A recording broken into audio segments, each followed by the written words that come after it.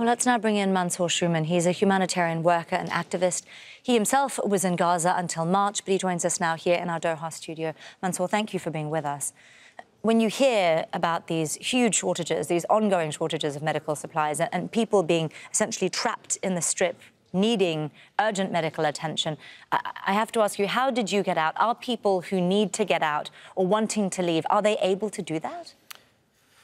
Unfortunately now, no, especially after the demolition of the Rafah border that connects Gaza to Egypt. I was one of the lucky ones with an international passport who was able to leave using that as a benefit. When the Rafah border was there, people used to pay between $5,000 to $7,000 just to be allowed to leave Gaza. Right now, the Rafah border has been demolished. No one is allowed to leave, even if they have the money to do so. Yeah. The only people allowed are a few dozen every day that are given very special medical operations that need to be covered outside of Gaza Strip, and that can only happen after approval from the Egyptian and Israeli authorities. Let me ask you a little bit about your experience being in the Strip up until March. I mean, even then we were hearing about famine setting in pockets of the Strip at that point. What was your experience of moving around in the Strip and speaking to people? I remember moving with my family several times. Our original home was in Gaza City beside a Shifa hospital.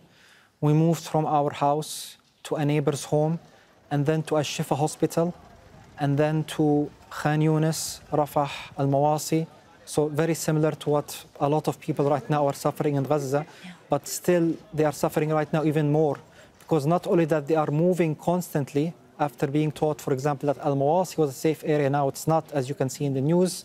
Right now they are lying, for example, in Khan Yunis, the ruins of Khan Yunis, where there's a lack of food, water, medical supplies, and a lack of security. My heart is with my family, with my friends, with 2.2 million Palestinians that have still remained inside of Gaza. I don't know where things are going. I don't know what we can do more, but definitely we need to continue to speak up to allow this genocide to stop as soon as possible. We need to open borders. We need to have a no-fly zone in order to allow people to feel at least a little bit safe. And we need to allow for aid to come in. There are thousands of trucks lying in the south waiting to be entered. So this needs to happen as soon as possible.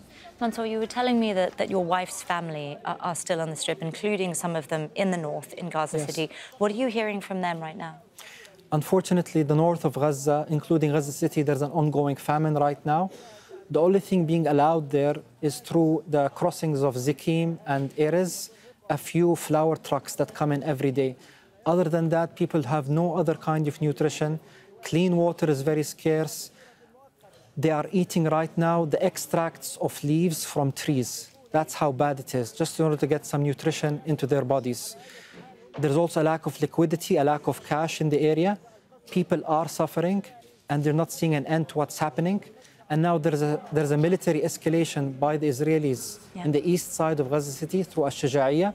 So there's a lot of unknowns and a lot of unpredictability, and people are shouting for help, asking the international agencies to do something to put an end to this. Mansour, you yourself are from the occupied West Bank, right? Correct.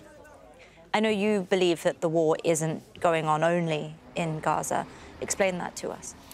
Yes, in addition to what's happening in Gaza, there are also atrocities happening in the West Bank. I think the whole world has learned of the Israeli government's approval that have been given by Simotrich to build 5 more settlements in the West Bank.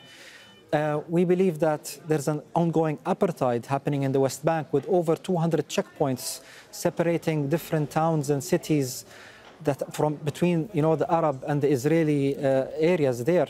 In addition to that, we are fearing that, similar to the possibility of exiling the people of Gaza from Gaza into Egypt, there might happen an exile of the people of the West Bank, from the West Bank to Jordan.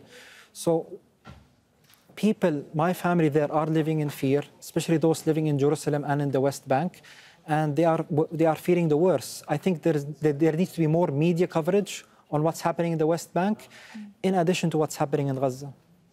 Mansour Schumann, a humanitarian worker and activist who left Gaza in March. Thank you so much for sharing your experience and that of your family and with us here on Al Jazeera. I really hope that they do manage to stay safe. Thank you.